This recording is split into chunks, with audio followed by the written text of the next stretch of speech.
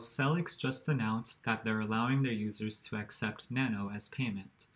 And what Sellix is a storefront where you can sell something and get paid out in crypto or fiat or whatever you want.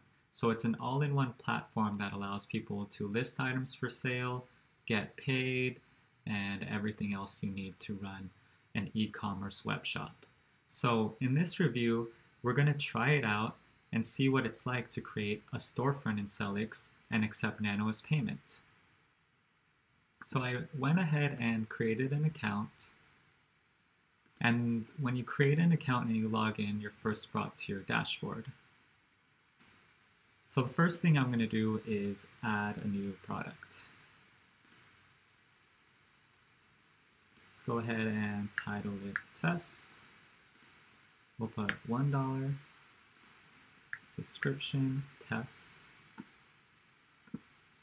The product type will be a serial number.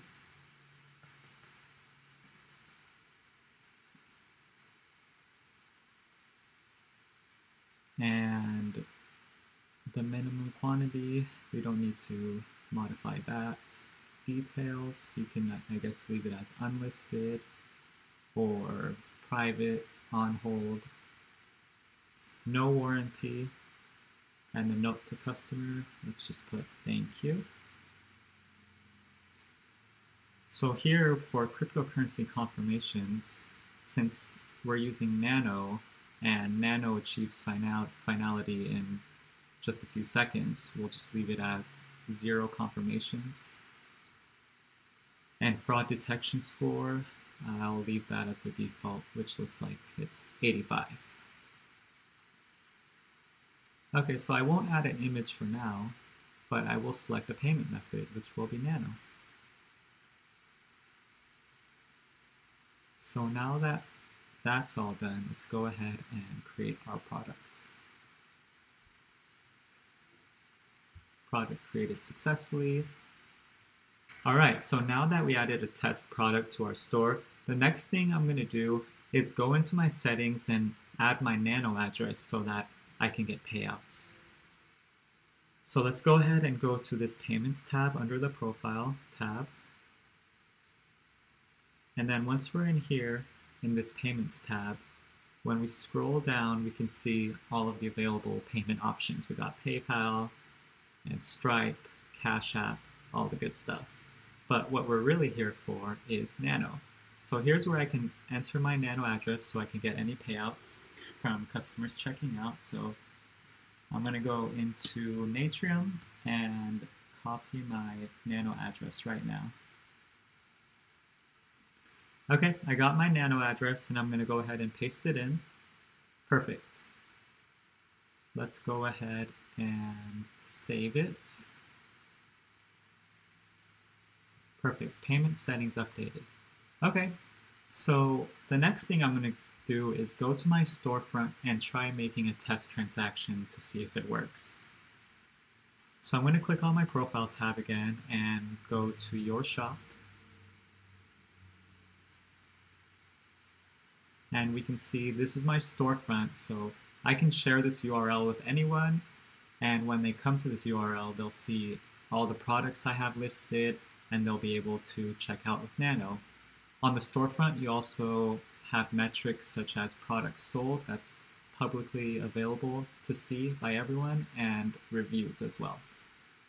So let's go ahead and try testing our test product and paying with Nano and seeing how it goes. So next thing I'm going to do is click Buy Now. And then for payment method, gateway, I will choose Nano. It's the only option. And then I'll click Continue. I'll enter my email address so I can get the invoice or receipt sent to me. Click Pay. Alright, so $1 currently is 0.18 Nano. This transaction will be canceled in 24 minutes if payment is not sent by then. So it's asking me to send 0.18 Nano to this address. I'm going to go ahead and click QR code so I can scan that in the Natrium app. Okay, I'm opening Natrium now, and I'm going to click Send in Natrium. I'm going to click Scan QR Code, scanning the QR code. So it's asking me to send 0.1838253 nano to this address, but the Natrium app is only going to allow me to enter up to 6 digits after the decimal. So I'm going to actually enter 0.183823, and it won't let me enter any more digits after that 3, so I'm going to make it to 4 instead. So I'm sending 0.183824 nano to this address. And even though my transaction, the amount I'm sending is a little different than it's asking me to send because I rounded it up from right here, hopefully it still recognizes it as a legit payment and confirms that the payment has been successful. So in Natrium, I'm going to go ahead and click Send. Okay, I clicked Send and it confirmed. And now I'm going to wait to see what happens. Alright, so it was paid. Looks like the order is completed. The invoice will be emailed to me.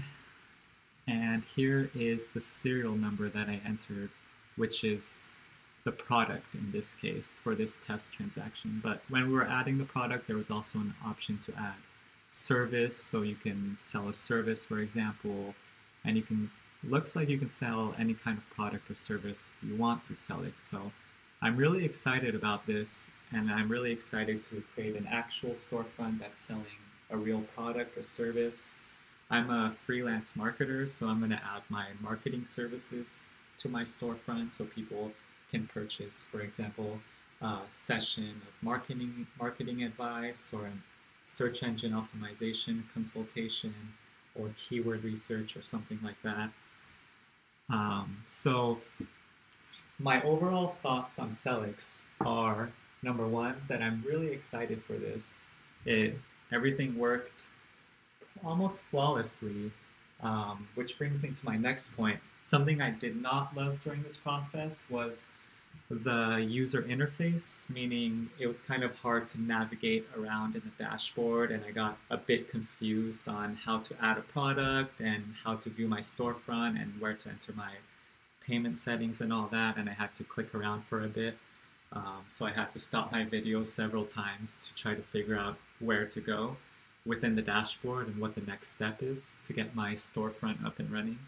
But overall, I would say it was a great experience, and I recommend that anyone watching this, if you have anything to sell, whether it's a product or a service or whatever it might be, I really recommend trying out Sellix and making a storefront on it and enabling Nano as a payment option, of course. This is basically like Shopify for crypto, and I think the Nano community can really help Sellix get off the ground and prove how powerful our feeless transactions can be. So that's why I'm really excited about this. And the last thing I want to say is that it's free to use. So Sellix basic plan starts at $0. So there's no risk in trying it out and listing something for sale. And if you start a successful web shop and you're making a profit, you can upgrade for even more features. All right, hope you enjoyed this review, and please let me know what other reviews you want to see, and don't forget to subscribe. Have a good day.